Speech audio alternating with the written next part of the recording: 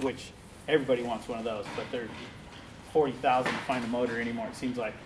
But anyway, so it's a Hemi. They do have a different sound than like a big block Chevy and a Ford. They're different.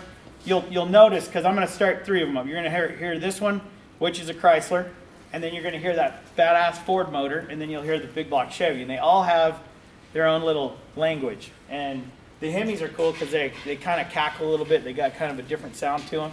But it's a 671 blower with 2 Hollies on it. It's got a turbo 400 transmission, a quick change rear end. And Quit Your Bitchin was basically built because of my diesel rat rod, because when I built the D-Rod, which has been 10 years ago now, I got a lot of flack.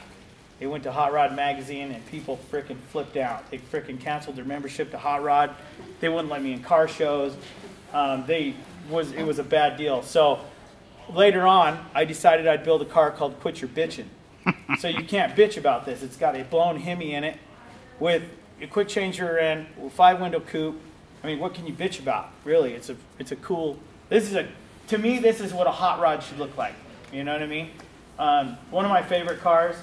But I'll fire it up so you guys can listen to this thing run a little bit.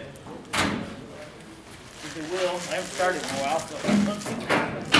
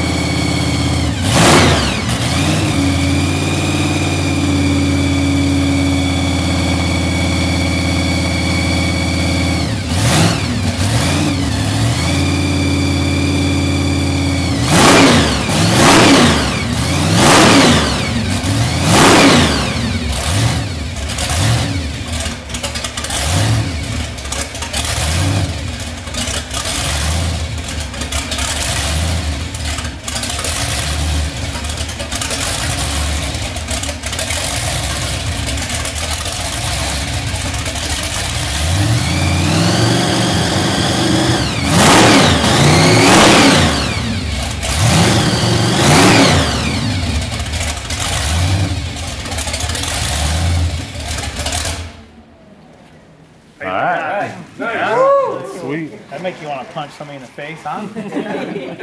Hammer down. So this one here, I'll start the D-Rod when we go in the back, but a diesel, I mean, if you've heard one, you've heard them all. So it's pretty mellow.